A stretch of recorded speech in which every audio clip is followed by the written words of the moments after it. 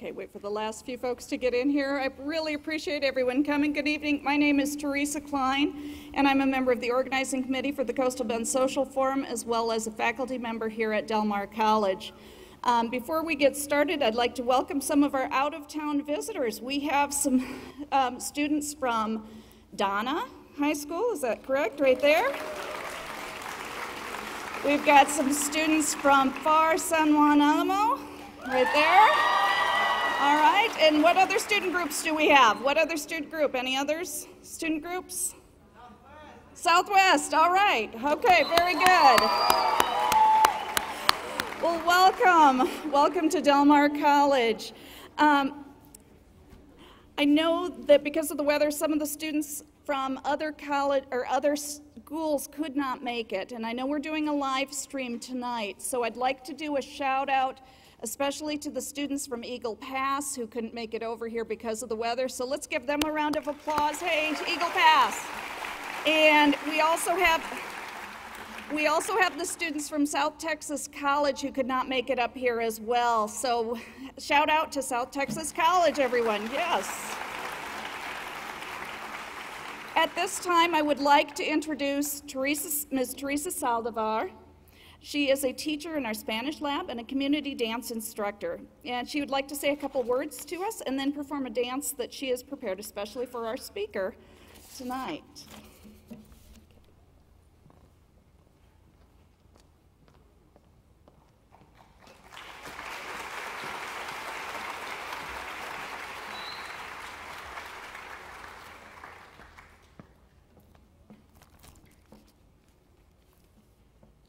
Good evening. Thank you, Dolores Huerta, for your presence, blessing us today. We welcome you to our sparkling city and hope you truly enjoy your stay. Tonight, I will be dancing a version of La Llorona, minus my mask, in order to celebrate in this sacred time of year, remembering all who have passed away but live in our hearts. According to Mystic Encounters, the author Q.L. Pierce, La Llorona can be seen as a tragic or fearsome ghost, but researchers have a new view of her. The legend is a symbol of a woman's resistance to male control in the family and in society, making her own decisions and acting upon them. She was not willing to be quiet and do what society said she had to do. The researchers see La Llorona as a very powerful figure. Tonight, I will also be dancing two songs from the state of Veracruz, Mexico, where the songs reflect unity, friendship, and collaboration by mere grace. The spirit of Veracruz is truly carnaval, or a fiesta. And tonight, we celebrate you, Dolores Huerta, for your bravery to help make all individuals be equal and of worth.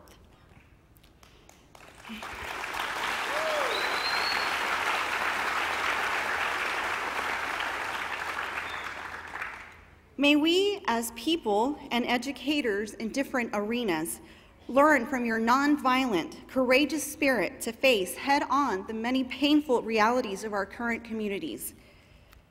Our children and our families and in our world, here in our city, in a nation, need strong leaders more than ever. And you give us hope and light to continue on in this life and be a voice. Thank you for coming out tonight, and thank you, Maestra Dolores Huerta, for your many efforts, contributions, and life lessons.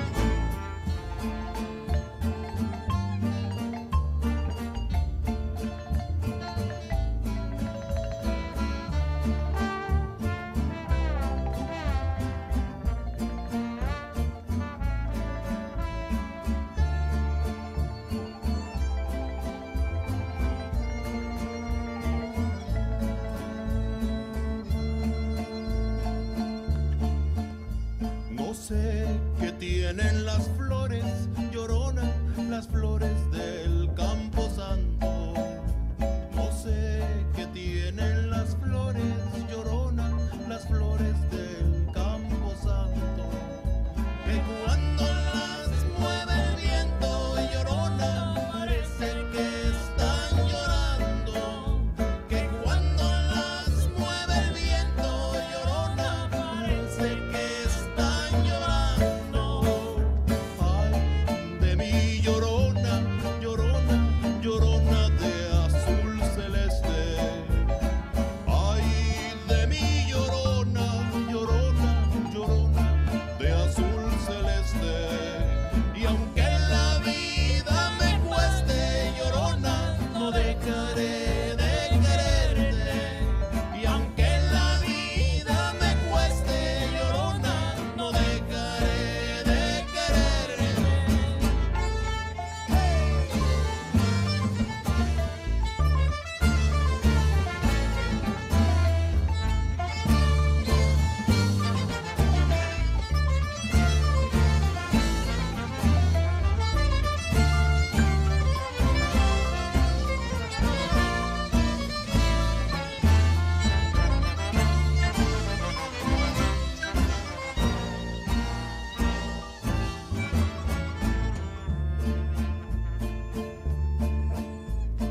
Dicen que no tengo duelo, Llorona, porque no me ven llorar. Dicen que no tengo duelo, Llorona, porque no me ven llorar. Hay muertos que no hacen ruido, Llorona, y es más grande su penar.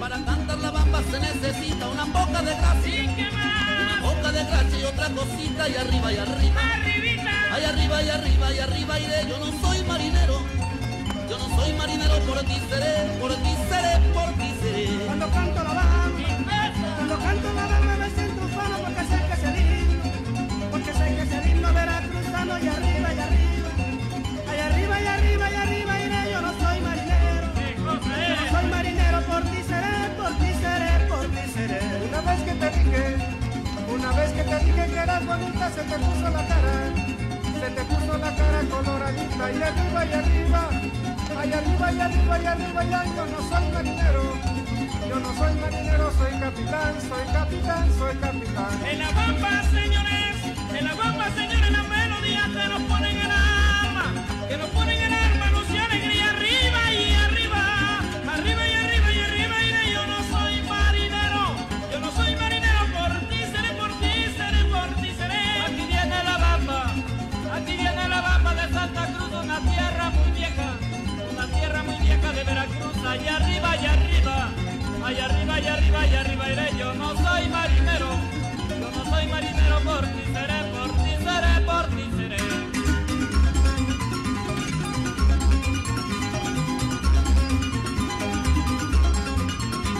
¡Qué fuerte bonito este laquito! ¡Venga, venga, venga!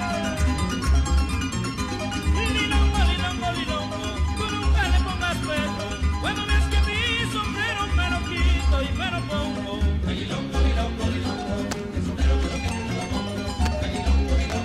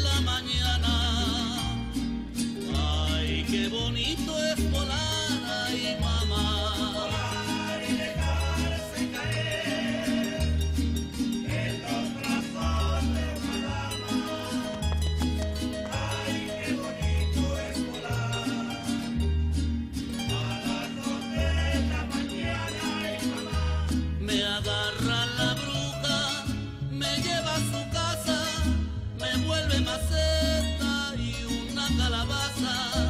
Me agarra la bruja, me lleva al cerrito, me vuelve maceta y un calabacito. Ay, dígame usted, cuántas criaturitas se ha chupado usted. Ninguna, no sé, ando en pretensiones de chuparme a usted.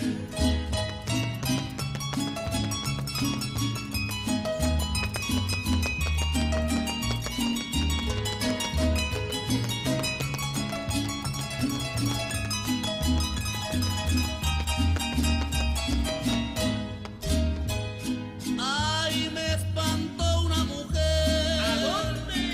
En medio del mar salado, en medio del mar salado. Ay, me espantó una mujer, ay, mamá. Porque no quería creer lo que otros me habían contado. Gloria viva la mujer y gloria va contestado, ay mamá. Cuando a mi mujer la encuentro acostada, le calo las colchas, no me dice nada. Cuando a mi mujer... Thank you so much. What a beautiful performance. Isn't it? Definitely. Events like this take a lot of coordination, and we have a lot of sponsors for the event, and so I wanted just to take a moment to give those folks some credit. Tonight's events are not sponsored by big corporations, they're sponsored by groups. They're sponsored by the Del Mar College Department of Social Sciences, the Del Mar College Mexican American Studies Program, Del Mar College Title V Office, the Texas Association of Chicanos in Higher Education, the Texas Association of Black Personnel in Higher Education, and the Del Mar College Office of the President. We also have Texas A&M University, the Provost and College of Liberal Arts, the A&M University of Corpus Christi, Texas A&M University, Kingsville. All right. The Coastal Bend Labor Council. Do we have anyone from labor here? Woo, good. Senator Juan Chuy Hinojosa, Representative Abel Rivero, Mrs. Janet and Dr. Juan Felipe Santos, and the Center for Progressive Studies and Culture. And let's give them all a round of applause. The other thing is this event tonight is part of a two-day event called the Coastal Bend Social Forum, where we have people from various organizations are going to come to talk about how we change our worlds through our actions. This event happens every 2 years, and this is the first time that we have hosted it here at Del Mar College, so thank you to Del Mar College for that. One person has been instrumental in making this event a success, and that's our college president, Dr. Mark Escamilla. It's because of him that we have had such magnificent support for bringing Ms. Huerta and all the speakers we'll hear from tomorrow, and I'd like to bring him up to say a few words, if you would. Where is Dr. Escamilla?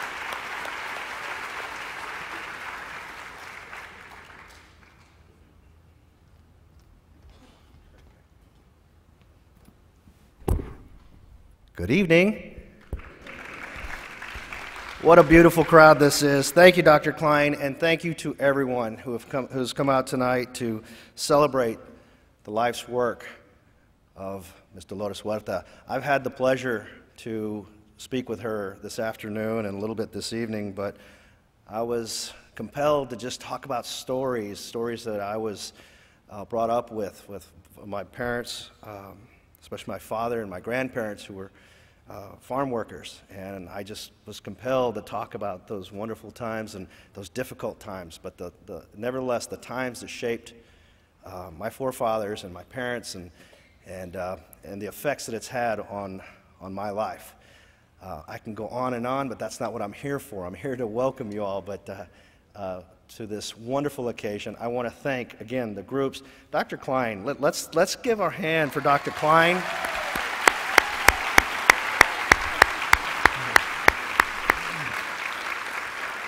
Teresa gave me way too much credit for this. She came to my office one day and said, Mark, this is where we need to go. I said, let's go, Teresa. We're following you, and we're going to get this thing done. And you did in a remarkable fashion. Thank you so much.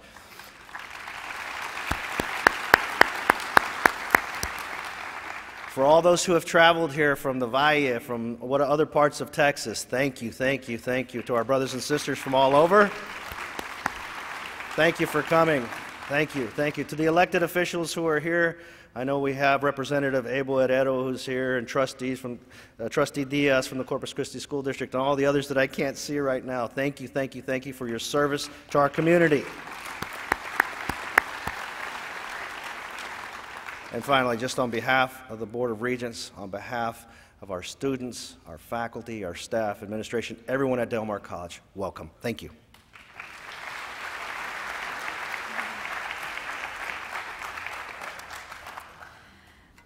Again, the Coastal Bend the 2015 Coastal Bend Social Forum will not end tonight. In fact, it's just beginning. We're going to be going tomorrow again at 9 a.m. over at the Wolf Recital Hall, weather permitting. And I just want to make a quick announcement because of the weather that we're expecting to come in. If you'd like to join us tomorrow, there's a list of the topics that are going to be discussed on the back of your program. But if you want to check if we're having any weather events, you can check the Del Mar College Facebook page or the 2015 Coastal Bend Forum Facebook page as well, and we'll be posting any changes that we may have on that. Our first panel tomorrow is going to include Dolores Huerta, and it is going to also include folks from labor, including some of the folks who have worked in the state AFL-CIO, as well as some of our local labor leaders. We are privileged to have a thriving labor community in the Coastal Bend. Part of this is the result of the work of the local Coastal Bend Labor Council. And I'm pleased to announce that we have the president of the Coastal Bend Labor Council with us tonight, Ms. Christy Veit. Let's give her a hand. Come on up.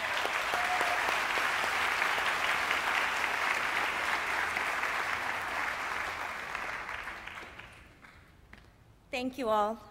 First of all, let me apologize for being before you in flip-flops. My daughter had her first high school varsity swim meet today, and if any of you are familiar with swim meets, they are very long, and she was injured, and I'm running behind, but bless her heart, she was injured, and she still came in second place, so, and that, I'm glad to be in flip-flops, and also for those of you that give me a hug later, my special perfume tonight is chlorine, just so you know.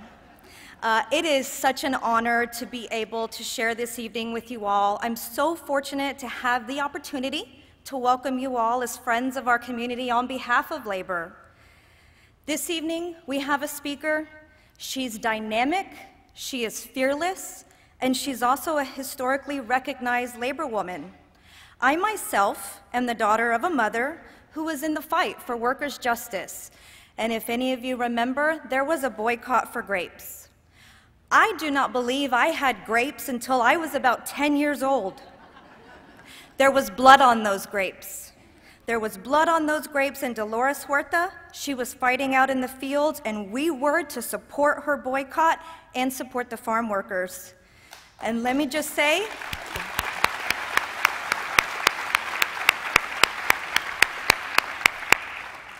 if any of you know my mother, some of you do, heaven help the family member if we walked into their house and there was grapes on the counter.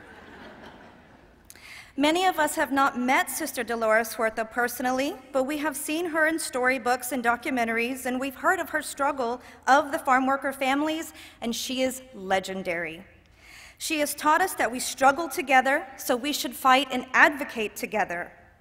However, it is sad and unfortunate that today's students will not read and learn of her struggle for these workers because the Texas Education Agency has approved textbooks that do not think that these struggles were real or historic, much less worthy of a classroom discussion. So when our state agencies disguise slavery as immigrant workers on a guest worker program, seeking manual labor, there's a problem. There is a problem. When immigrant workers are treated as slaves and they're already lower than legal wages are withheld from them, there is a problem. But Sister Dolores Huerta, she is our beacon to the past, and she is still our path to progress. Today, the Coastal Bend Labor Council and our affiliated unions, we continue the fight for good jobs in our community, jobs that treat workers with dignity, jobs that are safe and are healthy, jobs that pay fair wages and help to extend the right of workers to form unions and through their unions to speak out for organized workers and for non-organized workers. They deserve the same opportunity on the job for a better future for all our families. And we are proud to have cultivated these principles from her.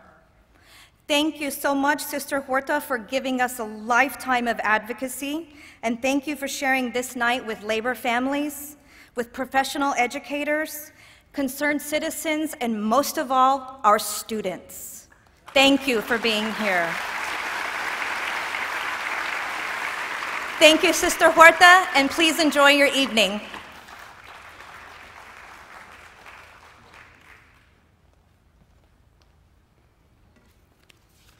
All right. At the end of the talk tonight, I just want to let you know we are going to have some question and answer, but we're going to be doing it a little bit differently. Would Dr. Barrett and Dr. Klein wave their hands? They are right here. They have cards with them, and if you have a question, I want you to wave them down. They'll be going around. Yep, there they are. You can see them both standing there. If you have a question, you just need to write the question on the card and then wave to them, and they will come and pick them up. We might get a couple other volunteers who might help with that as well. And we will ask some of the questions at the end of the evening, okay? All right. I'd like to, at this time, introduce Dr. Isabella Riza, Professor of Sociology from Texas A&M University, Corpus Christi.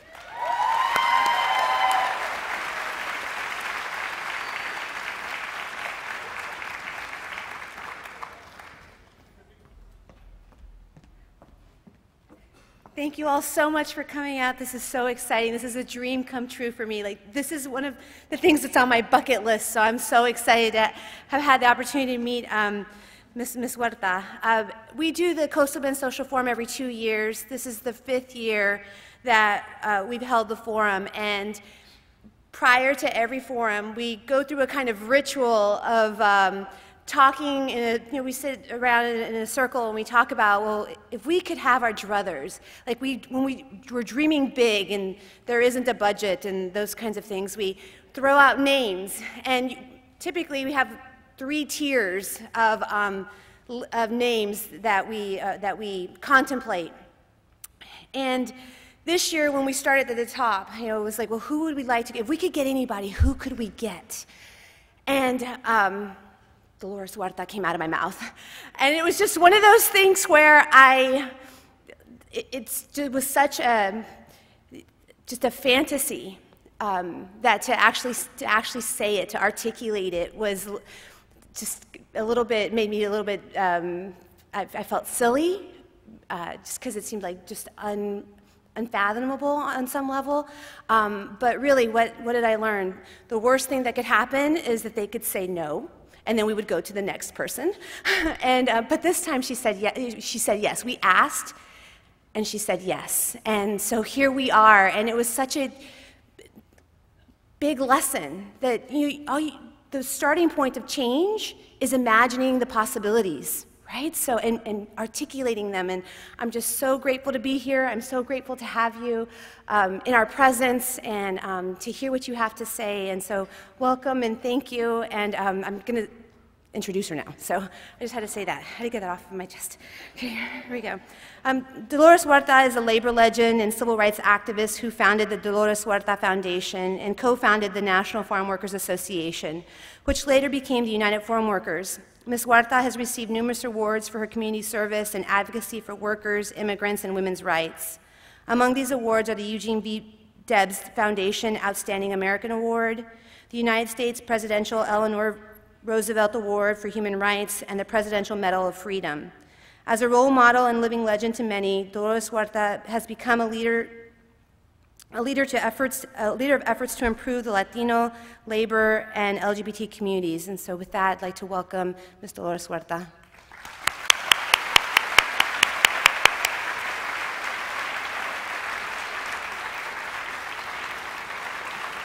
It's amazing.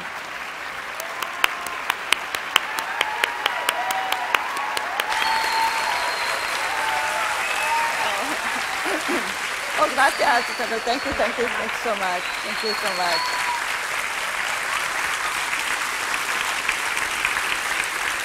Thank you. Thank you very much. I just want to thank everybody who made it possible for me to be here. Dr. Escamilla, the president here. Of course, so many of you that have been responsible for my coming here, and I do want to name them because I think I want you to all give them a big applause. Of course, Isabel Ariza, who just introduced me, Joy Miller, Dawson Barrett, Teresa Klein, who we heard from earlier today, and Jim Klein, Kirby Orias, I hope I'm saying this name right, Jamalia Tigver, and Mariah Boone. And of course, I also want to say the College Relations Office, Rosalinda Reynoso, and Liz Flores from the Mexican American Studies. And I want to thank all of you that came from a distance to be here, and we'll hope that everybody gets home safely today. So a big applause, please, for all of the folks that made it possible for me to be here today.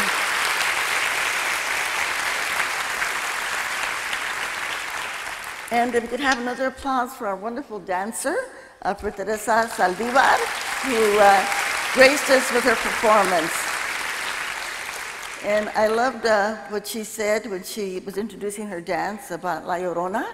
Of course, a lot of us in the Latino culture, we know who La Llorona is, right? Because we were all scared of her when we were kids, you know? Our parents used to tell her about La Llorona to make sure we would behave. But what she was saying about the voices that we need and that our voices need to be heard, and I think that's what this social forum is all about, because it's time, Texas, okay?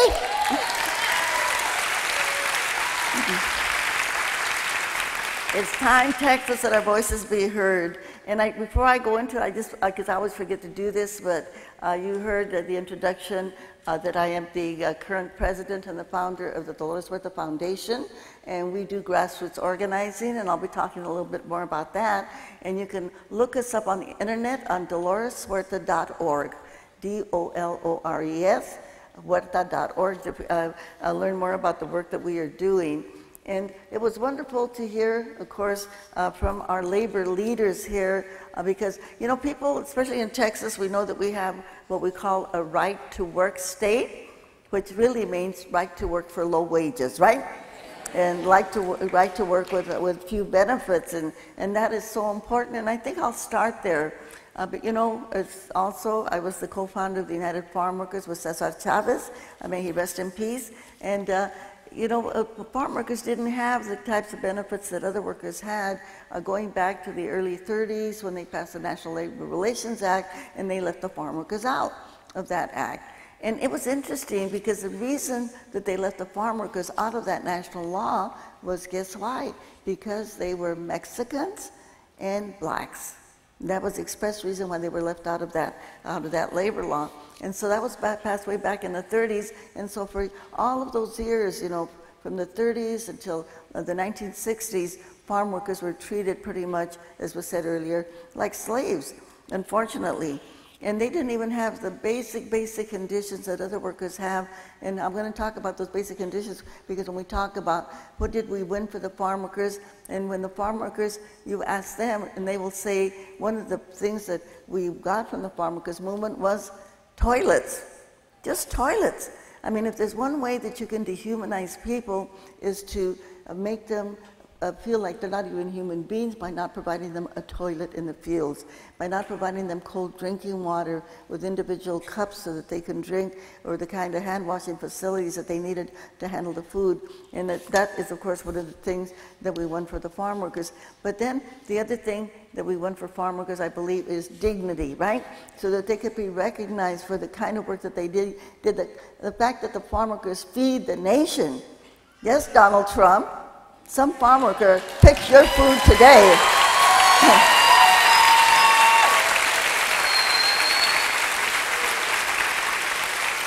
Pick the food that you are eating today. Some undocumented farm worker probably picked your food out there today. And we have to constantly remind people, because people forget, because they're not connected with the people that provide them with their food. And I think that's one of the sad things that we here in the United States of America, that we do not honor the people that work with their hands, you know?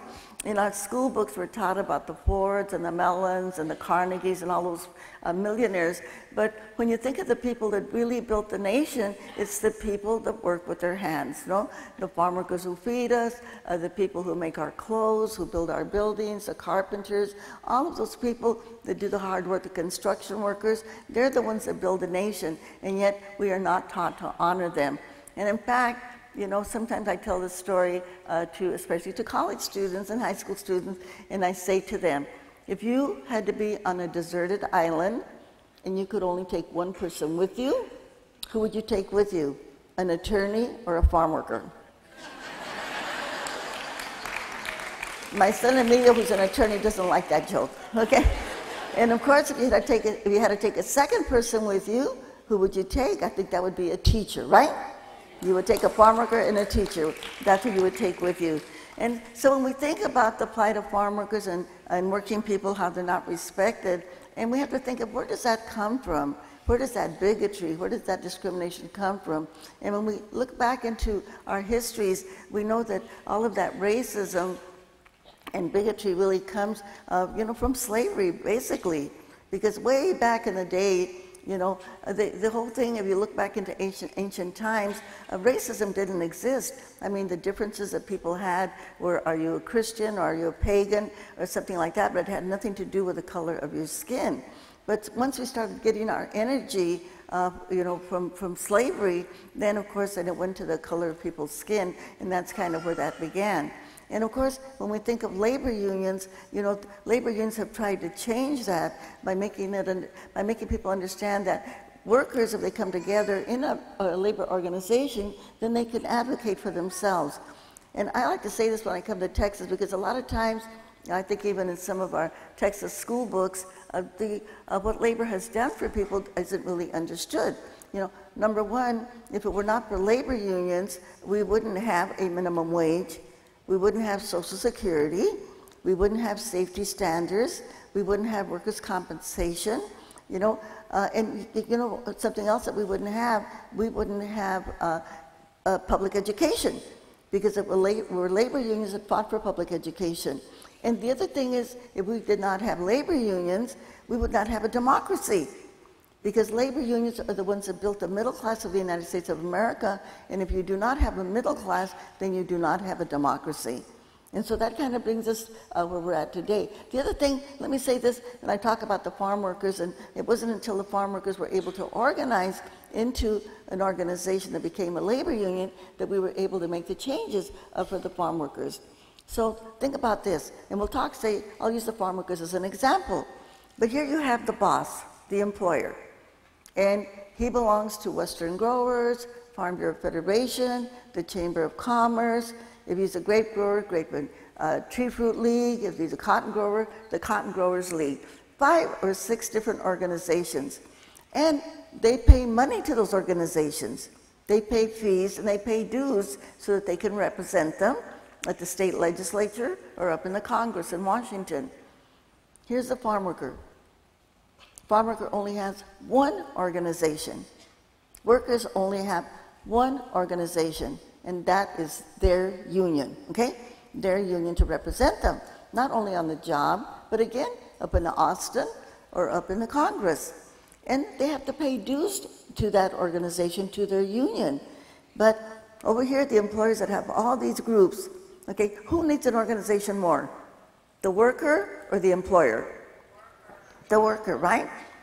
But what the employers do with all of their organizations, they don't want the labor unions to collect dues from the workers through what they call a checkoff. Just like we get our taxes, you know, when we work, they deduct our taxes from our paycheck. Well, this is the way that unions get the money for their organizations. So what right to work means is that the labor unions cannot get that checkoff. They cannot get that money when they organize. And they need that money to be able to represent the workers. They also need the money, again, to fight for them here in Austin, or at the state legislature, or in the Congress, right? That's what they need that money for. So what right to work does, it makes it very, very difficult for the labor unions to survive. And I'm saying this because hopefully someday soon, in our near future, you here in this auditorium will be able to organize and say, we've got to get rid of the right to work laws, right? Because those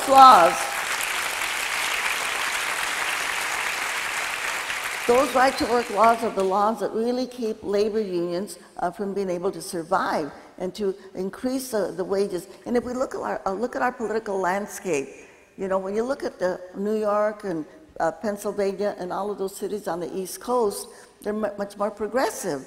You look at California, also, Washington State, Oregon, they're much more progressive.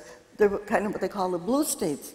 What do we have in California, besides all of the good laws that we passed, okay, which I'll talk about? What do we have in California that you don't have in Texas? We have labor unions, right? We have labor unions. And so that's why it's important, because basically labor unions are about workers' organizations. And when people belong to an organization, they can get information, they can come together, and they can decide how they're going to be voting for different candidates, etc. So that's why labor is very, very important. And you know, when you hear some of those people on television and they'll say, well, workers don't really need unions anymore. I'm sorry, workers do need unions anymore. And when we talk about, for instance, just take the Farm Workers Union as an example. In California, we've been able to pass very, very good laws for the farm workers, for them to have the right to organize, for them to be able to get unemployment insurance, which in Texas they don't have, for farm workers to have good workers' compensation, which in most of the United States they don't have, for farm workers to get disability insurance, which in most of the United States they don't have. In fact, Carrie Kennedy, Senator Kennedy's daughter, has been trying to get some of the laws that we have in California in New York State for the last maybe 14, 15 years, and she can't get it passed, okay? Why? Because we are weak, right? And we have to be organized to be able to change some of those laws. And you know, some of the laws that we passed in California, and I'm just going to mention a couple of them to kind of let you know how laws that we passed in California actually help people in Texas, okay? Who knew? One of the laws that we passed, and we passed this law way back in 1961, and this is a law that we passed in an organization that we had before we started the United Farm Workers called the Community Service Organization. And what this law said is that you did not have to be a U.S. citizen to get public assistance.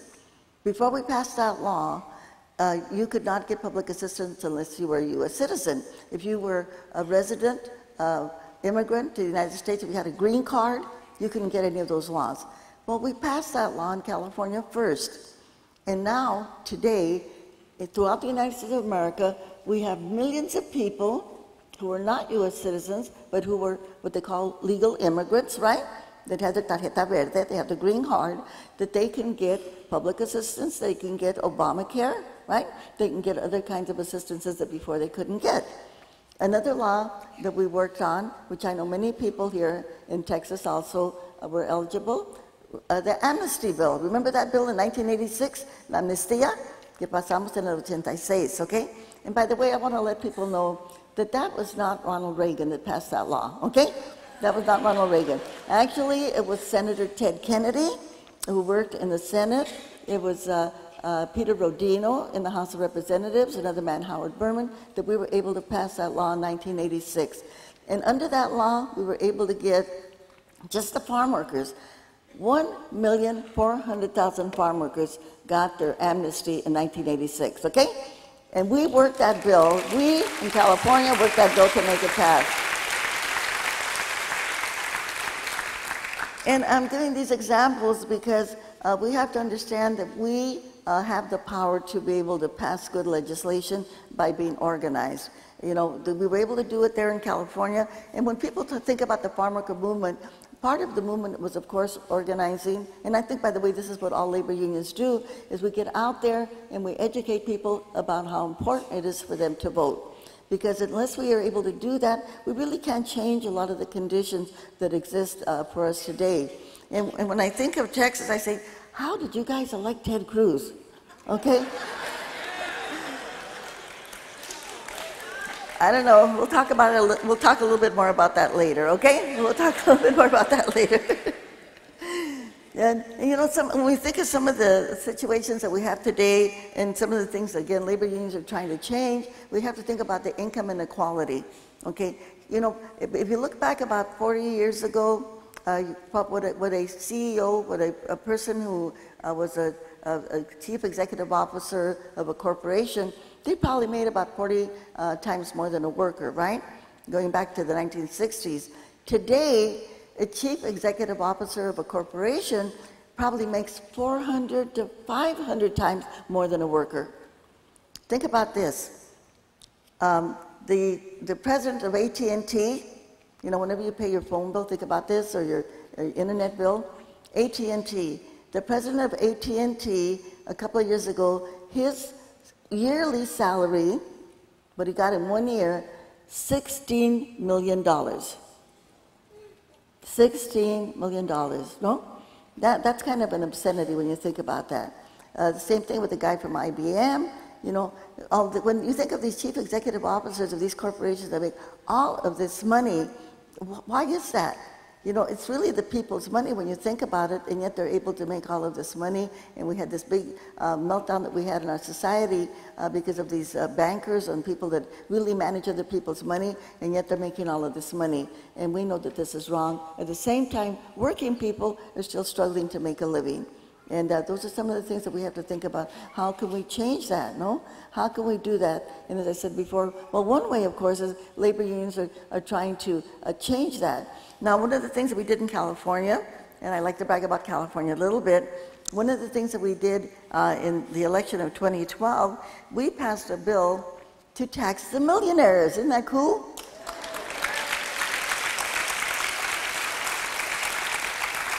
And we did this on a proposition. We put it on the ballot, and then, of course, we worked very, very hard to make people vote for it, to get people to vote for it. So what this law does is, if you're a millionaire, you have to pay 3% more in state taxes if you make over $1 million. If you make $500,000, you pay 2% more in state taxes. If you make $250,000 a year, you only pay 1% more. But as a result of that bill that we passed, we were able to bring in over $6 billion into the state revenues. $6 billion. And where did that money go? That money went into education. The majority of that money went to education, and not only that, but because of that extra money that we got, and you know, education budgets had been cut all over the country after the major recession that we had, but then we got extra money for low-income students, English learners, and foster children. And that money goes directly to the school districts, and it's a condition of them getting that money directly. They have to include the community, they have to include the students, okay? And they have to include the parents in how they're going to spend that money. So that's some of the stuff that we've done in California that actually could be done here in Texas also. So I kind of really want to advocate that. And we know education is so crucial. Because, again, if we do not have an educated citizenry, then we have the kind of ignorance that we see today that, you know, where people like Donald Trump can become so-called political leaders, and it's all based on ignorance. Because one of the things, of course, a part of that ignorance and his attack on immigrants, when we think about immigrants, you know, I like to tell people, and I hope you do the same thing, when we talk to somebody, just ask them, where did your people come from, right? Where did your people come from?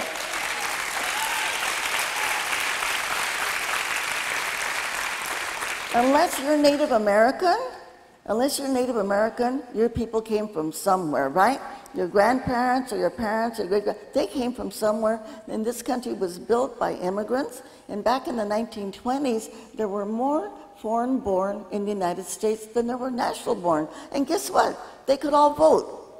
They could all vote. They didn't have to be citizens to vote. They just all voted, all right? Nobody checked to see whether they were citizens or not. But now, of course, they have made it very difficult. And I want to say to the Latinos in the audience, guess what? We have to remind them, we didn't cross the border, right? The border crossed us. Let's all say...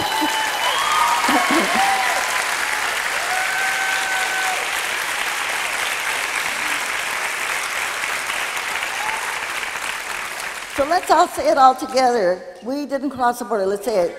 We didn't cross the border. The border crossed us. One more time. Okay, I'll say it first. We didn't cross the border. The border crossed us. We have to remind them. And you know, when they talk about how are we ever going to fix this whole issue about immigration, we have to remind them, and we have to look at ourselves in the mirror. Who caused the big issue? After we passed the amnesty bill in '86, everybody said, oh, everything's going to be okay.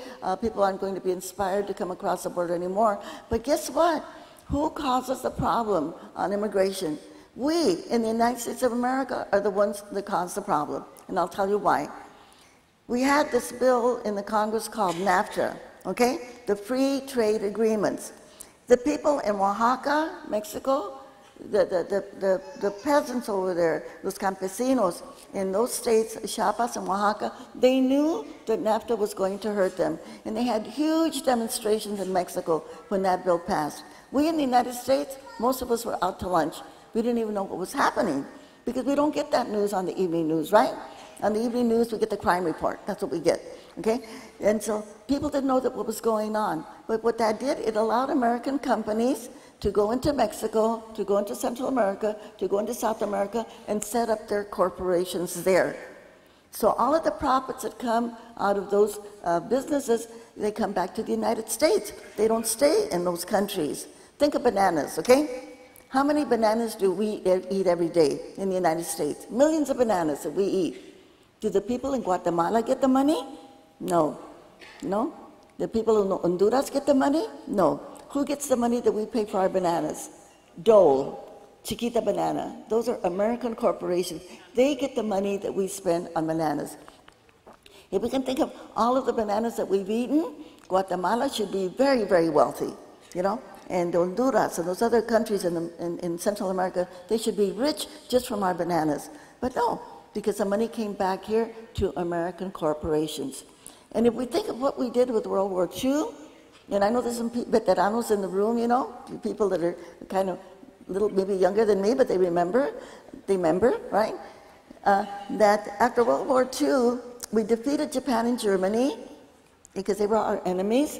But what happened? After World War II, we gave them a lot of money. It was called the Marshall Plan. And they built their corporations, they made them strong, like Toyota, Mitsubishi, you know, Germany, Volkswagen. Those were American dollars.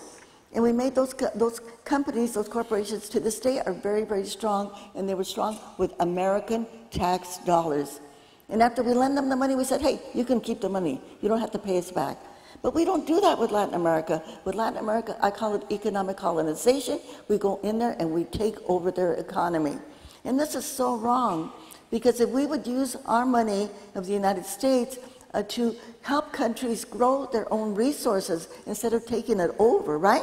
That's why we have the wars in the Middle East. Some of you may remember during the peace marches that we had when we were trying to stop the war in Iraq, somebody had a sign and it said, how did our oil get under their sand? How did our oil get under their sand? Of all of the millions of dollars that we have spent in the wars over there in Afghanistan and in the Middle East, if we would have used that money instead to help those countries be able to grow their own economies, we wouldn't have a war today, right? And so many people would still be alive and not all of the suffering that is going on. So we have to kind of change and rethink our foreign policies. How can we help other countries of the world and not devastate those countries so economically, you know, so that then they have to come here to the United States of America. I think that someday we can make that happen, but again, it depends on us. And then there's some of those countries, they don't want to agree with us. You know, they say, oh, I don't want to go along with NAFTA. I don't want to go along with American foreign policies. Then we make them our enemies, like Hugo Chavez, you know. You know, Hugo Chavez passed away, but we made him our enemy. Why? Because he said, you know, he had a simple idea that we didn't like in the United States. He said, the oil of Venezuela belongs to the people of Venezuela. The oil of Venezuela belongs to the people of Venezuela. Evo Morales from Bolivia. You know, we were trying to get the natural gas from Bolivia, and he said, no, the natural gas from Bolivia belongs to the people of Bolivia. It doesn't belong to the people of the United States. And then we don't like them. We make them our enemies. And we think of little Cuba, okay?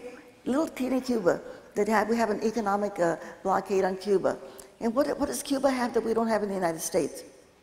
Free education for all of their people, free medical care for all of their people. If you want to become a doctor, free, you can go to Cuba and you can become a doctor, as long as you come back to your community. So when we think of these situations and we think, hey, we are the richest country in the world, in the United States of America. Why cannot our people here have a free education, right? Why can't we?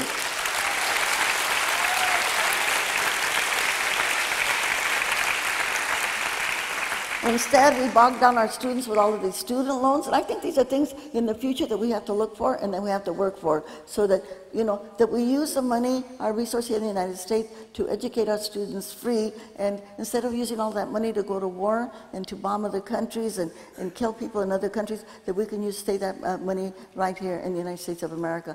And the other thing, think about this too. When I was talking about Evo Morales in Bolivia and Hugo Chavez in Venezuela, that these countries own their natural resources. There's another country, and I'm going to talk about that country also. It's a little teeny country in Europe. It's a Scandinavian country. It's one of those, I want to say the word, socialist. So Norway, okay, Norway is this little teeny country. It's a socialist country, and you know how much money they had in their little country over there? They had a surplus of $400 billion. $400 billion. Where did they get all that money? From their oil. From their oil. Now think about how much money would we have in Texas and California and Oklahoma, maybe, if we owned our oil, right? But we don't own our oil. We have British Petroleum, you know, we have Shell, owned by the people in Holland, you know, the Netherlands. They own the oil. So think about it, that we do not own our natural resources. We are the only developed country in the world that does not own our natural resources, and the only developed country in the world that does not have a free education for our people, the only developed country in the world that does not have free medical care for all of our people. I know we have this, you know, insurance plan that we have now, but we know there's still a middleman of the insurance companies there. So these, again, are things that we have to think about for the future. And how do we get there? How do we get there? Well, I mentioned education, for one, is one of the ways. So we have to erase the ignorance, because the reason, again, that we have all this bigotry is people are just plain ignorant. People just don't know. I'm sure a lot of people that are here today didn't know the things that I was talking about right now, about, you know, how we don't own our natural resources in this country, and we don't even kind of think about it, because that's kind of the way it's always been, and nobody questions it. So we have to fix our educational system. And one of the big fixes that we have to do is to make sure that our educational system is equal, and that it really teaches the things that we need to know, especially about the history of our United States of America and the contributions that people of color have made. Unfortunately, as was mentioned earlier by Ms. Klein, is that a lot of the educational things that should be taught are not taught, about the labor movement, about the contribution of Latinos, for instance, and Asians and other people, the African Americans. How many people know, for instance, that the White House was built by African American slaves? How many of us know that? You know, this is what needs to be taught. And if we do not teach the contributions of people of color, then our kids will always kind of grow up thinking, well, maybe I don't really belong here. They treat us like we're foreigners, or like we're, you know, aliens or something like that. And we don't really have that pride that we should have about how our people are the ones that built this country. And what happens to our Anglo kids? You know, they kind of grow up with this whole idea that they're special, right? and that their people did it all because they don't understand that there were many, many people who built this country and who died to build it. So we really need to get on those school boards, okay, so that we can say ethnic studies and the contributions of our people have got to be part of those studies, and labor studies, so people will know about the things I talked about the labor movement. And yes, we have to also talk about women's studies also, okay?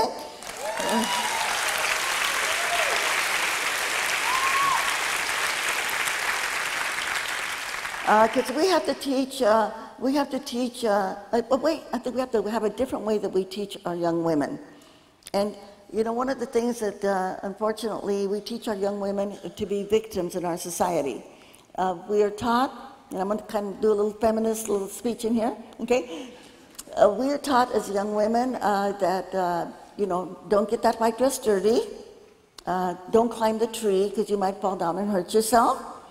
Somebody's going to take care of you, somebody's going to protect you, don't worry about a thing, because Prince Charming is on his way.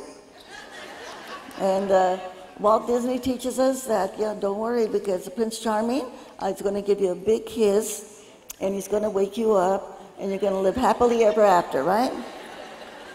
And instead, viene Prince Charming, y te da un besote, gives you a big old kiss, and he puts you to sleep, and there goes school, and there goes my career, and then daddy's baby's gone. Ya se fue, okay? Yeah, then he's gone. And so we have to change the way that we raise our young women. Because when we think about it, if we think of the animal kingdom, who are the most ferocious and the strongest? Is it the male or the female? The female, right? Because we know that the female always has to watch the young ones, right? And so we have to change that because we need to make our women strong because we know that the women are the ones that set the pace for the family. You know, they're the ones that bring in all of the philosophies, all of the policies, all of the values of a family, so we have to make our women strong. And when we look at our world today, even in our U.S. Congress right now, we women are probably about 19% of the Congress right now, and I know we're improving a little bit, but it'll still take us about 200 years to get that kind of equality that we need to make sure that we women, who are 52% of the population, we're at least, 50% of the Congress, okay? Because unless we get women in there, we're never going to have the kind of fair legislation that we need.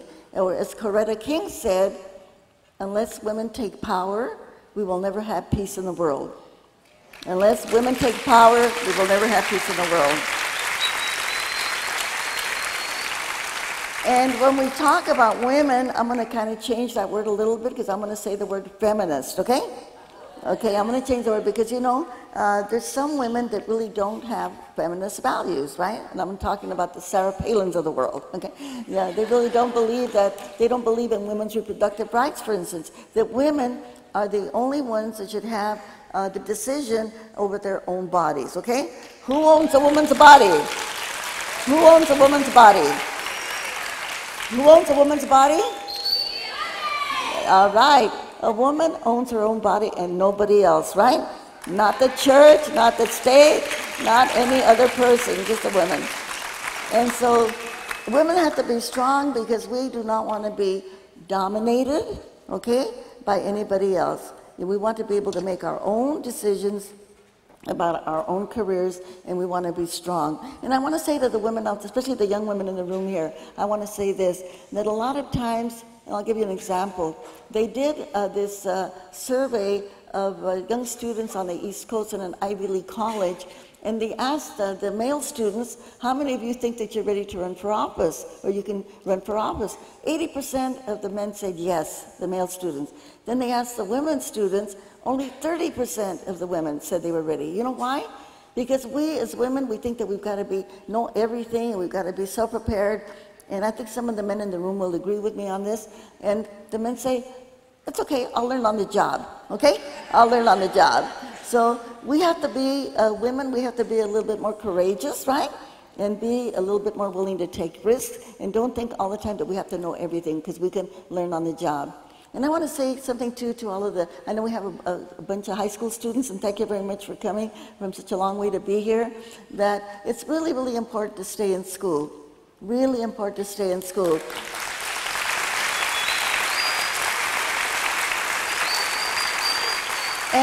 And please, if you don't know something, ask for help. And I know sometimes that's against our culture.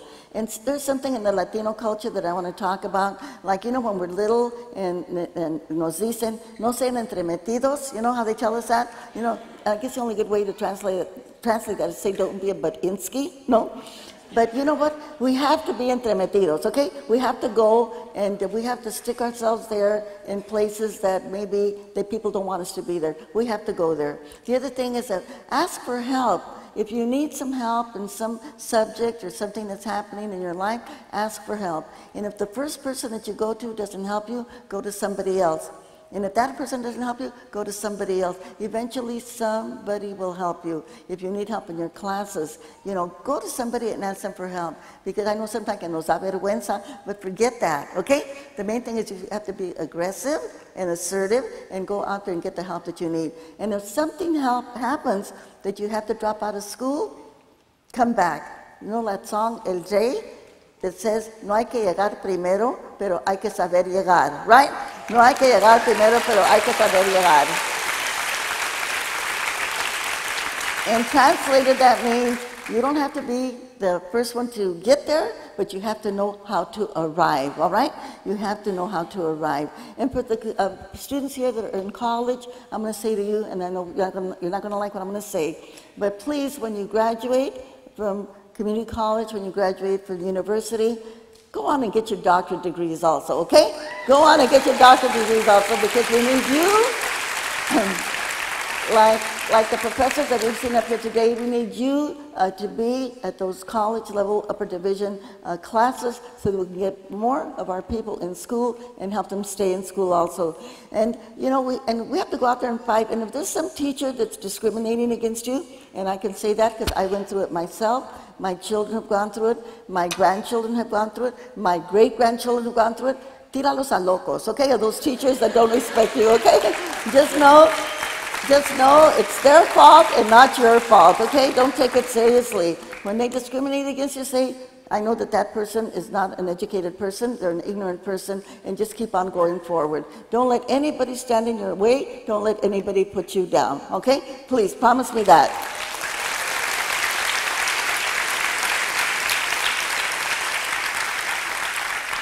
Oh, and one more thing, could all the high school kids please stand?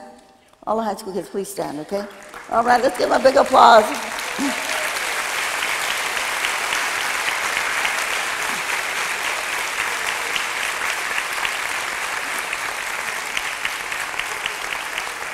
And I want you all to put your little hands up like this, okay? And I want you to take an oath, okay? And this is the oath that I want you to take, okay? No babies until we graduate from college.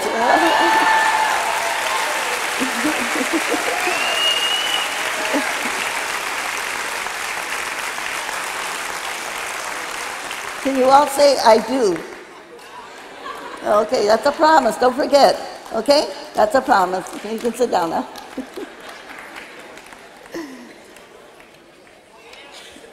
So I want to go back again to the word feminist. And when I say the word feminist, that means a person who believes in women's reproductive rights, a person who believes in equality in marriage, a person who believes in organized workers and labor unions, a person who believes, yes, we do have global warming, right?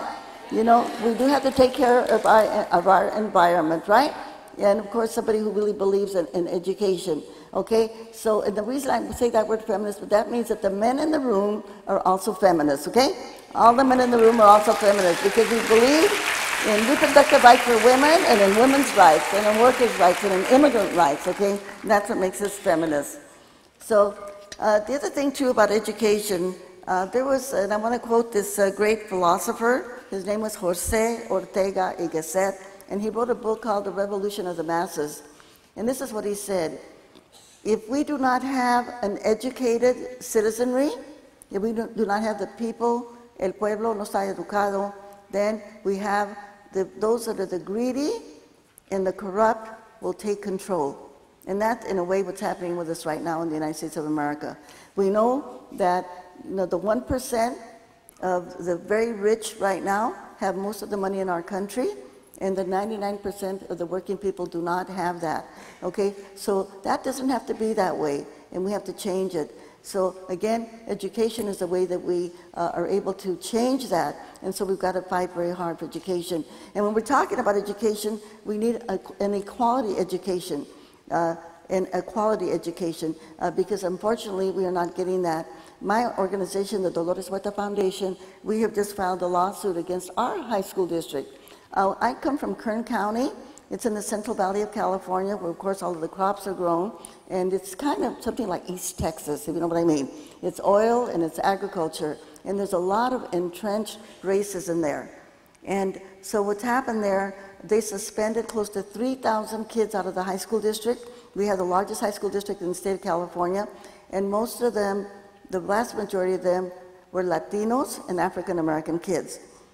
The African American kids were suspended close to 600% higher than white kids. The Latino kids close to 500% higher than the white kids. And so we have filed a lawsuit on that. And we're trying to change that, and not only through the lawsuit, but also through the state legislature. And that is happening in many other parts of the United States of America, where we have an inequality education. And we know that that really, it causes what we call the pipeline to prison, no? From the school to the prisons. And what that has resulted is that we have the highest prison population in the United States and any country in the world. When we think about India or China, their populations are billions of people. They have billions of people in India, billions of people in China. How is it that we in the United States have more people in prison than those countries? That's crazy. You know, our population is just millions, not billions, and yet we have more people in prison. And so the whole prison system has become, it's a business. And many of the prisons are now, they have the private prison corporation, so they're basically making money. They're making money off of the bodies of our young people, especially. And who's in the prisons? The same people that have been suspended from our schools. It's the blacks, it's the African Americans, and it's the Latinos that are in those prisons, and the poor white people also. They're the ones that are in those prisons. And so we've got to stop that, and we've got to work to change some of those laws. Like in California, we were just able to pass a law to reduce a lot of the felonies that they had that should have been misdemeanors, and they were able to get thousands of people out of the prison system. And even when it comes to some of the drugs, and I don't know what your statistics are in Texas, but in California, 25% of the people that were in prison were there for marijuana, which is ridiculous. When we think of people that are in prison because of drugs, more people die from alcohol and more people die from tobacco than die from drugs. And yet, you don't put somebody in prison because they're an alcoholic, right? You know, you don't.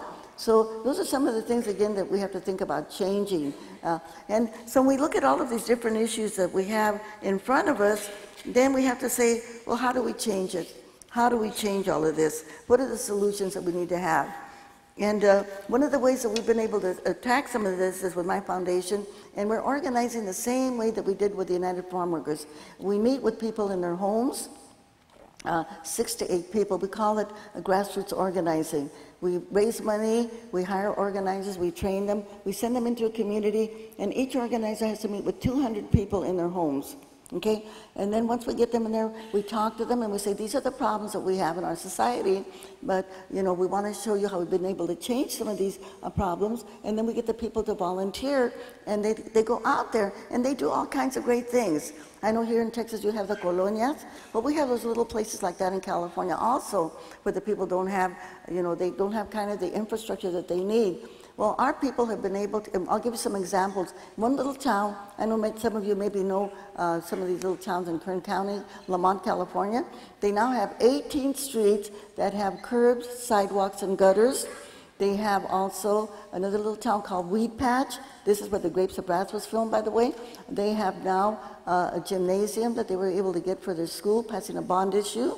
We've gotten 45 homes there that are now hooked up to sewers that they didn't have before. And guess what? A neighborhood park, okay, that the people petitioned for and got for themselves. In Lamont, we also have a swimming pool that people were able to get. And they did all of this work by themselves by going door to door, by registering people to vote, by getting the people out to vote.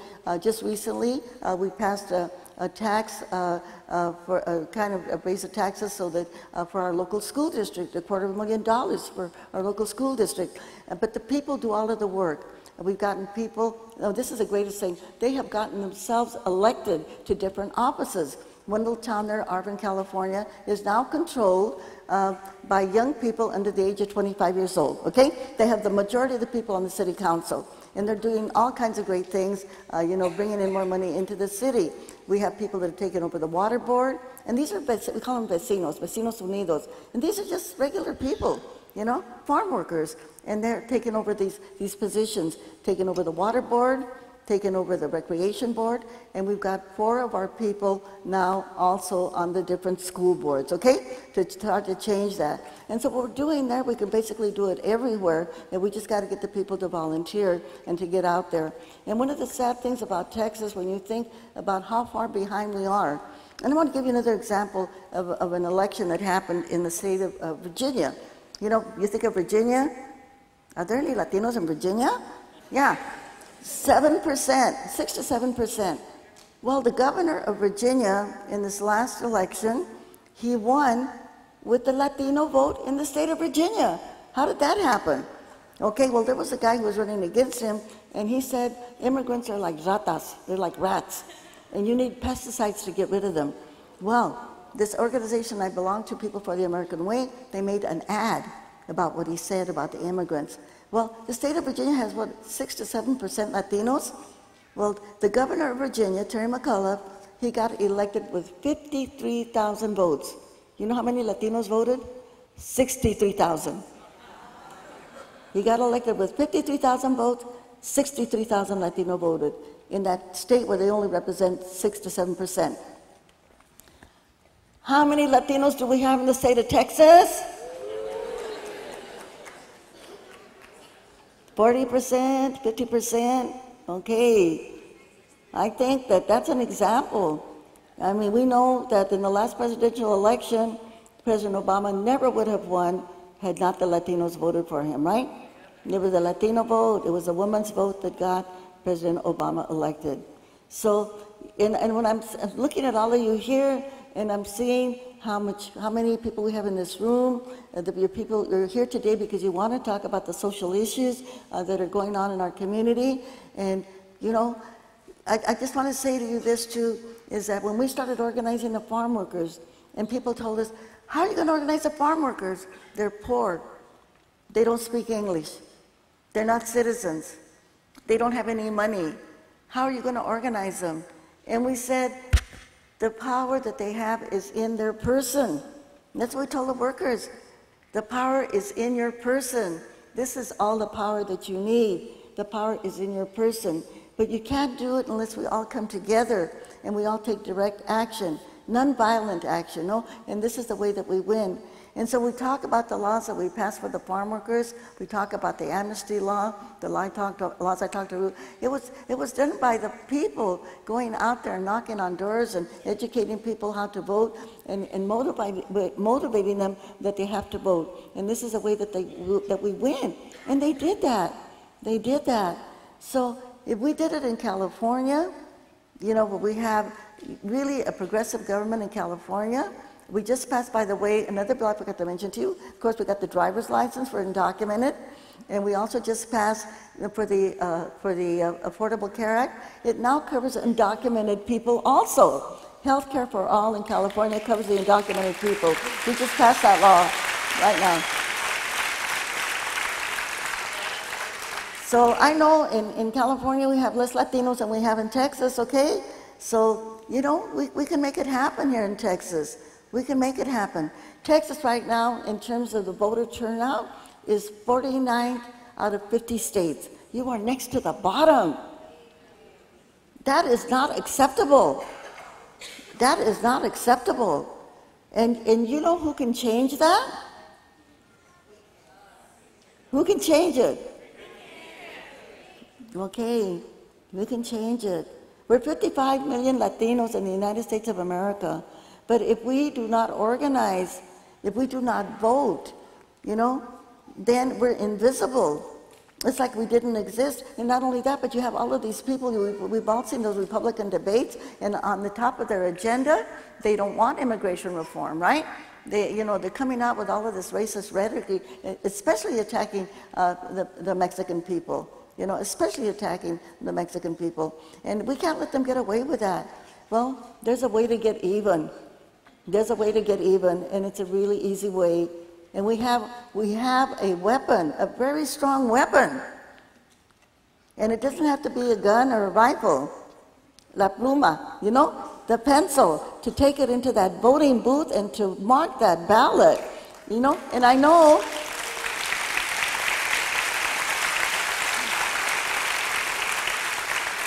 And I know sometimes, we get frustrated. And sometimes when I come to Texas and people, and la gente me dice, oh, we're not Americans and we're not Mexicans, we're Texans. And I sometimes say, well, you know what? If you don't vote, están tapados, right?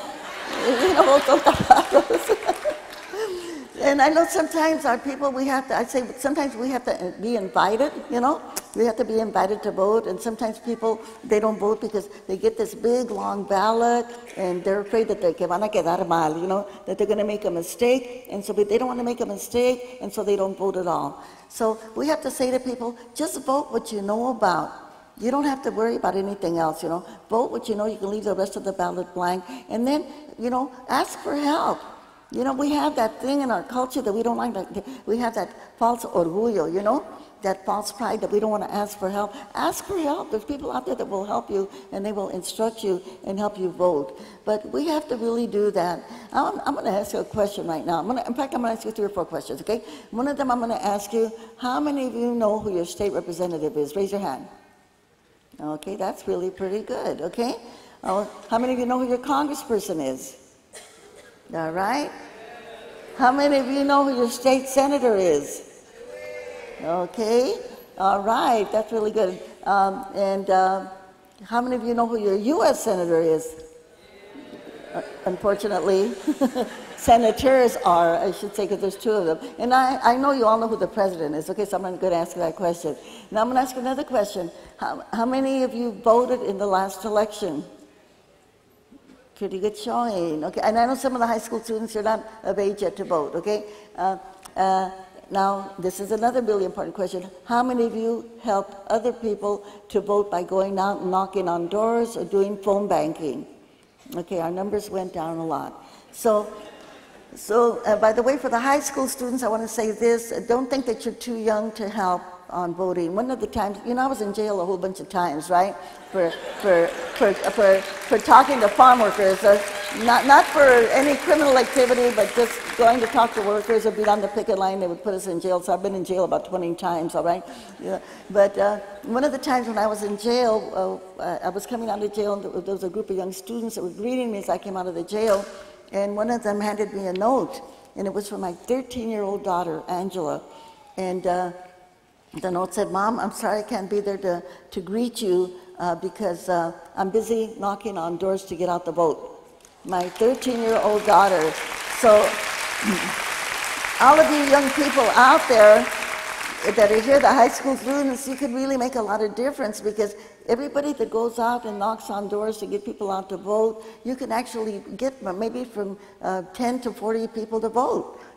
Even though you can't vote yourself, you can get out there and help. And by the way, when we talk about going out door to door to get people out to vote, I call that organizing 101. This is how I really got involved with the farm worker movement, because when I was going out there knocking on doors, I came to the house of a farm worker, and they didn't have nothing but a dirt floor. And they had cardboard furniture, and orange crates. And I got so angry when I saw that it made me really, really mad. I thought I had to do something. And then afterwards, when I was teaching school, and then kids came into my classroom and they were hungry and they needed shoes, and I would go argue with my principal. By the way, these were little white kids. They were the little Okie kids, And my principal was from Arkansas, and he said, "Oh, their family, all they do is drink up all their money," And I knew that was wrong, because I knew how hard the farm workers worked, and then they were not getting paid for what they needed to do. And so that's what really got me into organizing. So when you go out there and you knock on doors and you talk to people, it really builds up your self-confidence. I call it Leadership 101. Leadership 101.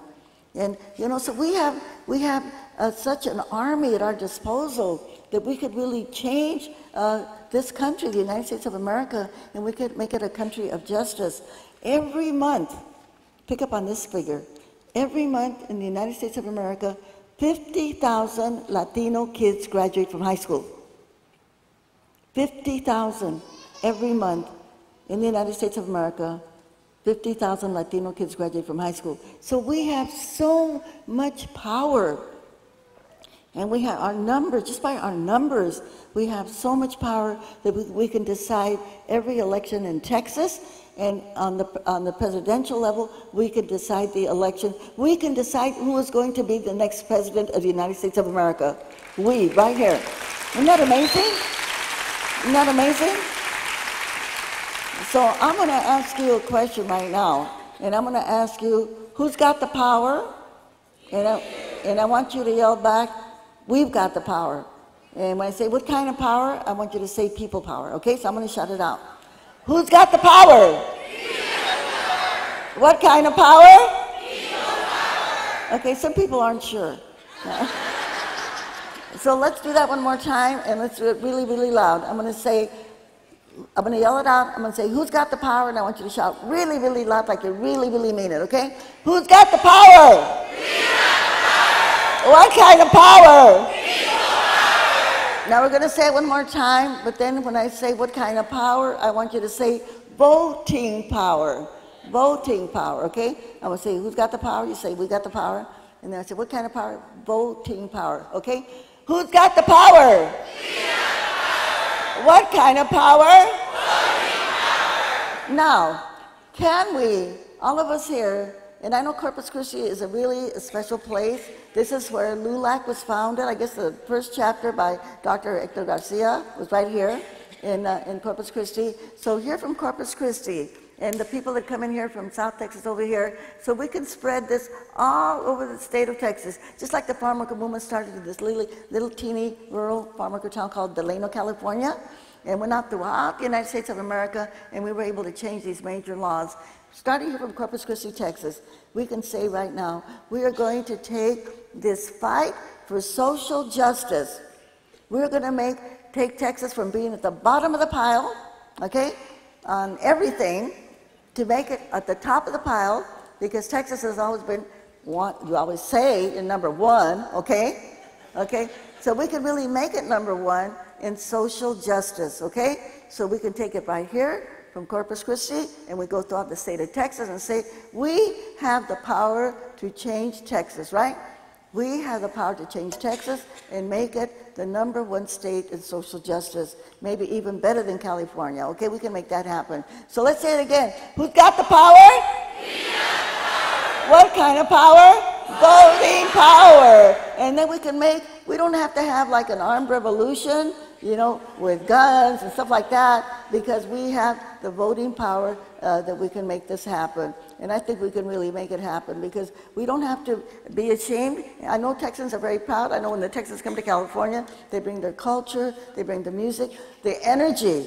La gente tejana, they have so much energy. And whenever they show up anywhere, they make it different, right? They make it a lot better, you know, a more joyful place. But we've got to be more than joyful, everybody. We've got to really work for justice, and we can make it happen here in Texas. So I'm going to,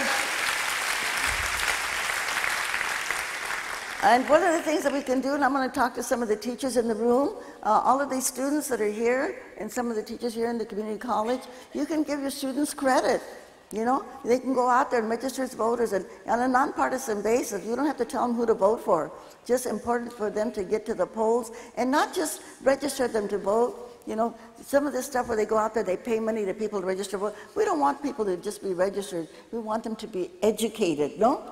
We want them to be educated. I was in San Antonio. I'm going to tell this sad story. I was in San Antonio during the last election, and I went down one street that everybody was registered to vote. But you know what, when you talk to them, a la brava, they would say to me, we don't vote. Like they were proud of it. What's up with that, you know? They would say, we don't vote. What do you mean you don't vote? We have to have a responsibility here. We want to have a democracy. If people don't vote, the haters win. The haters will win. Those that don't like us, those that are against immigrants, those that are against feminists, against women, those that are against our LGBT community, our gay, lesbian, and transgender community, you know, they are the ones that are going to win. And why? Because if we don't vote, it's like, you know, we're giving up. You know, we're giving up. Say, no, you can have it. You know, you can have all of the policies and the practices that go on in our country because we're too lazy to vote, or we're too scared to vote, or we're too intimidated to vote. So we have to realize that the only way we can change it, like the farm workers did, all the poor farm workers did over there, the only way that we can change it is by us getting out there and making sure. The other thing too, one of the things that we have to, of course, erase the ignorance of racism. And there's one way that we can do that also. And I hope that when I ask this question, people know the answer. What is the name of our human race? Somebody shout it out. Homo sapiens. I heard it from there. Homo sapiens, okay. That is our scientific name of our human race, right? Okay, and where did our human race begin? Africa. Don't we all know this? Our human race began in Africa. And that means that we, in this room, are all Africans of different shades and colors. Yes, we are. Yes, we are. Because our human race, you know, we started in Africa, and then we went across the planet, and we went to Asia, and we got lighter in skin, and then we came down to the Bering Strait, to the Americas, and one of our tribes got lost, and they went way up north where it's really, really cold, and they lost their color. Pobrecitos, you know, they lost their color. And now they have to go to the tanning salon, or they got to go to the beach to get their color back, you know. And so we can say to the White Citizens Council and to the KKK, get over it, you're Africans, okay? Just get over it, okay? Stop the racism. And I actually had my own DNA done, by the way. You know, there was some television station in Los Angeles. They were doing DNA, and they came over after one of my speeches, and they swab my cheeks. And when they came back, and they asked me, "What do you think you are?" Well, I know on my mother's side, I'm from New Mexico, by the way, and on my mother's side of the family, you know, my grandmother was French and Spanish, and my great-grandmother came from Sevilla. But on my dad's side, they came from Mexico, from Zacatecas and Durango. So I said, well, probably I'm about 60% European and 40% indigenous. And then when they came back, I was 65% European and 35% indigenous. And I asked them, did my Africanness show up? And they said, yes, it was 0.003%. My Africanness was in there. But then they told me, but you know what? You're also part Neanderthal. I said, what? Because I guess only people from Europe are Neanderthal, so I had 0.005 Neanderthal also. Okay, so that was kind of. So one way that, again, we can remember that we are all Africans, that means que todos somos familia, okay? We're all family. We're related to Dr. Martin Luther King. Yeah, we're related to Obama, nuestro primo Obama, you know? We're related to Robert Kennedy. We're related to Pope Francis, okay? You know, those are all our parientes, those are all our relatives. And when we know that, that means that we all have to work together, and we have to protect each other, you know, and support each other. And so I'm going to share a word with you. It's a word from South Africa, and it means we, the people of Texas, are coming together to fight for justice. The word is Wozani. Can you say that word? Wozani. Okay, so again, I'm going to say it first, and I want you to shout it out really loud. Wozani. So I'm going to say 1, 2, 3. Let's all shout out. Nuestra familia, we're going to shout out the word Wozani. Okay? I'm going to go. 1, 2, 3. Wozani. One more time. 1, 2, 3. Wozani. Okay? And now let's do some vivas. Let's do some vivas. So to celebrate our people who have been with us in the past, and all of us who are still fighting for the future, okay? So the first one I'm going to say is, of course, for César Chávez, who fought, you know, for everybody. You know, César, he never went to high school. He never had that option. He only went to grammar school, but he always learned. He always had a book under his arm. And we know he did a lot of fasts for justice. He did to get rid of the pesticides that we know that have harmed so many of our farm workers and so many of the people in our country. His last fast was for 36 days. Water only with Holy Communion to fight against pesticides. And someday, another thing we have to change, all of the use of pesticides we want to put that under the health department, right? Take it out of agriculture, take it out of the EPA, and put it under the Health and Human Services so we can stop the misuse of poisons on our farm workers and also on our food that cause so much cancer. We have the #1, our country has the #1 cancer rate of all of the world because of all of the stuff that they put in our food, and we have to eventually end that. By the way, I'm a vegetarian. Okay, cut down on the meat. Okay, cut down on the meat, and that'll help you out. So let's say a big old viva for César Chávez. I'll say it first. I'm going to say que viva César Chávez, and everybody shout viva. Okay? Que viva César Chávez. Viva. Que viva Dr. García. Viva. Que vivan los campesinos. Viva. Que vivan los emigrantes. Viva. Que vivan los dreamers. Okay, que vivan las feministas. Yeah. So can we go out there and can we make Texas the #1 state in social justice? ¿Se puede o no se puede? Okay, so let's do that with an organized hand clap. All together, let's go. Sí se puede.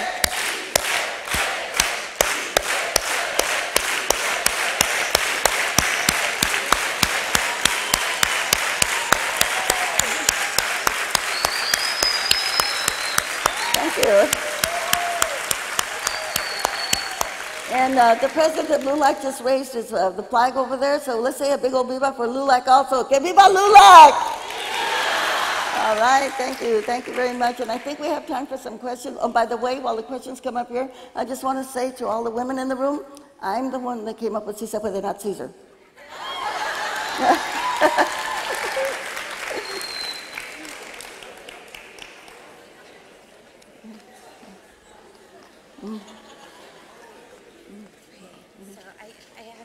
Questions. Do you want me to go ahead and read them to you? Okay, so there are some questions that were turned in, and some of the questions could actually be answered at the panel tomorrow, so we're reserving those, but I have a few questions here. The first one is, you have stood up for so much throughout your life. What is the one moment when you were the most afraid for your life? Thank you, sister. Well, I had some terrifying moments while organizing. One time when someone came to my door at 4 o'clock in the morning and they knocked on the door and they said, I said, who is it? They said, Helen Chavez sent me. That's Caesar's wife. And so I thought, oh my God, something must have happened to Caesar. And it was really interesting because I had actually been in New York City working on the Great Boycott, so hardly anybody knew that I was back in Delano. And when I went to open the door, well, let me go back a little bit. I have one of my sons, Emilio, who is now an attorney. He made me put the latch on the door and put the lights on, which basically I wouldn't have done that, and make sure I had the porch lights on and all that. And anyway, when I went to open the door, this person came and tried to push the door open, but the door snapped back because it was locked. And then I got scared, and then the person outside, they went and they got a rock, and then they broke this big picture window, and my son was sleeping right under that picture window, and he jumped up. And so I was there by myself with my kids, and went into the bathroom. I was shaking so hard. I mean, my whole body was just shaking because my kids were there. And I locked myself in the bathroom and thinking, what am I going to do? I didn't have anything to protect myself. But they kept going around and around my house, and I put my son out through the little window in the bathroom to see if he could go get the help for us. And the person, by the way, we also went really quickly and locked all the windows and the back doors so that they couldn't get in the house. But we found out later that it was one of the foremen from this company called Jamara, which was a big grape company, the biggest grape company, and they're the ones that were terrorizing my house. I found out later that they had done the same exact thing to a woman here in Texas, one of the farm workers from Texas who used to migrate to California, that they went to her house too, and they broke her windows of her house and terrorized her. And I was just really, really scared because my kids were there. But I think that was the one time that I really, really got terrified. And I was also, by the way, I forgot to mention this, but any of the money that we raise here today from the honorariums, I do not keep that money. That money goes to my organization, the Dolores Huerta Foundation, to help us continue the organizing that we need. And I guess this is the other time I was more scared. And the reason is because I was beaten up by the police in San Francisco. And we were actually picketing George Bush I in a rally because, he had come out and said that there was nothing wrong with pesticides. And this is right after Cesar ended that last fast I was talking about, his 36-day water-only fast. And so Cesar went off to recuperate, and we just went out there. We were starting another boycott against the pesticides, and boycotted grapes until they stopped using the pesticides. And so there was a rally in San Francisco, and we were there protesting George Bush. He was having a big fundraiser. And it was really kind of a fun kind of an event because a lot of people, they had big signs that said Bush Noriega. Noriega was the president of Panama who used to work for the CIA. And everybody was saying Bush Noriega, that's the ticket, you know, the presidential ticket. And there was a lot of labor people there, and they were chanting, get out of El Salvador. That's when the United States, we were dropping bombs on the people of El Salvador at that time. And so there were all these kinds of signs. And then some of the gay community was there, and they were dressed in drag, and they had big signs saying, Bush is a drag, walking up and down.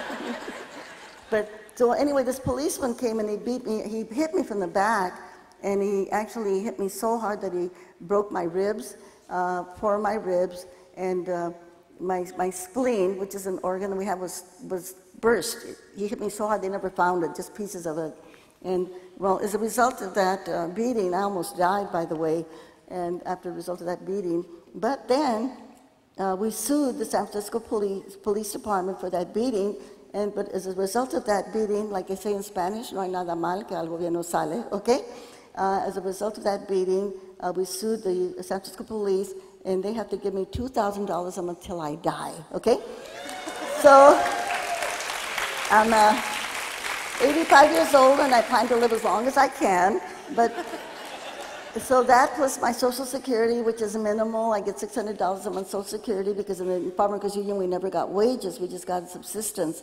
But because of that, then I can continue to keep working, and all of the money that I raise goes to the foundation to hire more organizers, right?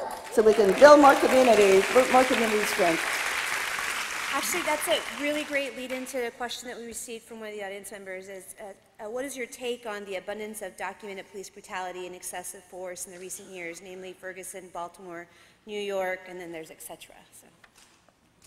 Well, we know that that's something that has got to be, again, it's got to be brought in, reined in, because there's too many people, even in Los Angeles, for instance, I think up to date, they have killed 30 people have been killed in Los Angeles. In our own community of the Curd County, they have also killed a whole bunch of people. I think we're up to about 16 or something like that. Not only, most of them, of course, are black and brown, although there's a few white people that have also been killed, and people that have died in custody.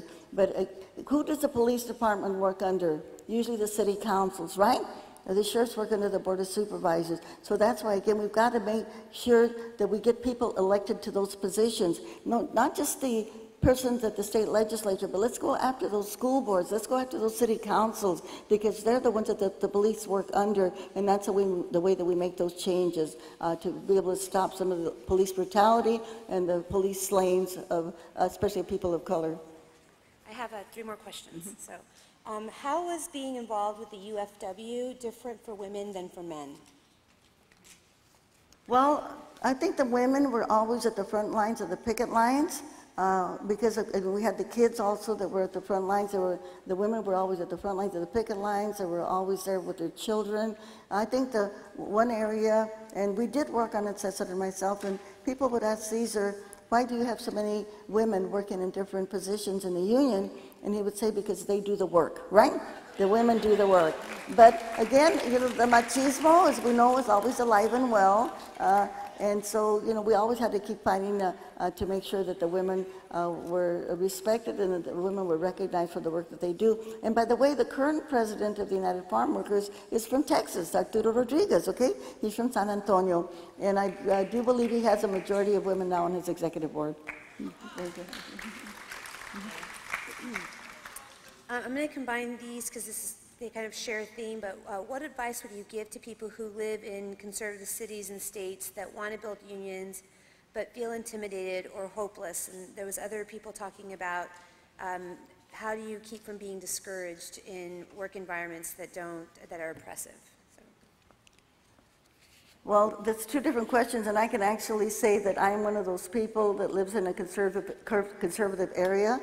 Kern County, where I live, is the most conservative county in the state of California. That's why I say it's something like Selma, Alabama, or it's something like East Texas here, because it's oil and it's agriculture, and we have these systems, I call them systems of oppression. And what we're doing is we're working to try to dismantle some of those systems, and we're trying to do it through the electoral system, through an electoral revolution. You know, we now have a Latino assembly person that is representing us. We have one Latina on the Board of Supervisors. We're filing a lawsuit on the gerrymandering that they did, because we should have had 2 Latinos on the Board of Supervisors. There's something like what you call your commissioners here, you know. So we're working from the inside. And sometimes they say to people, they used to say, you can't get anywhere unless you get out of the Central Valley of California.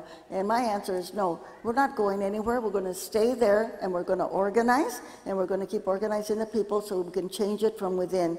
So we don't have to leave. We just have to stay there and try constantly to educate people and do it through the political system of electing people at the different areas. On our grammar school board right now, which again is a very, very large school district, we now have 3 progressive Latinos on the city school board, okay?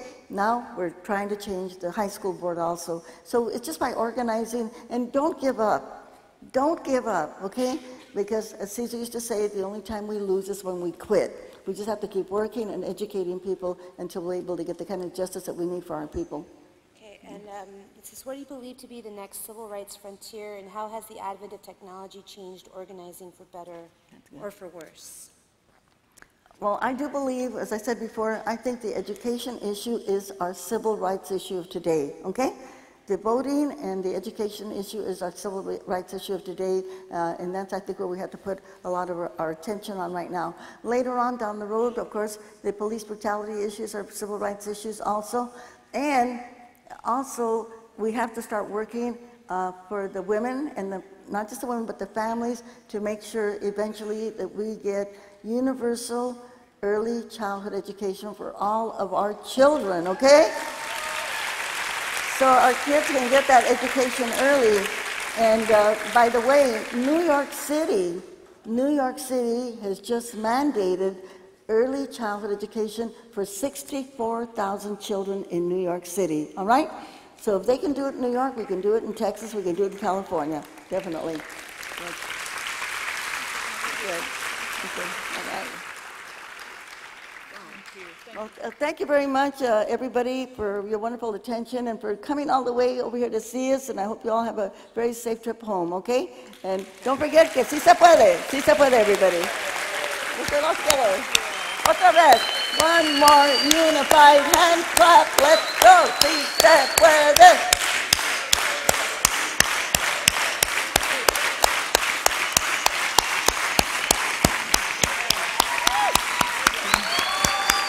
All right. Thank you.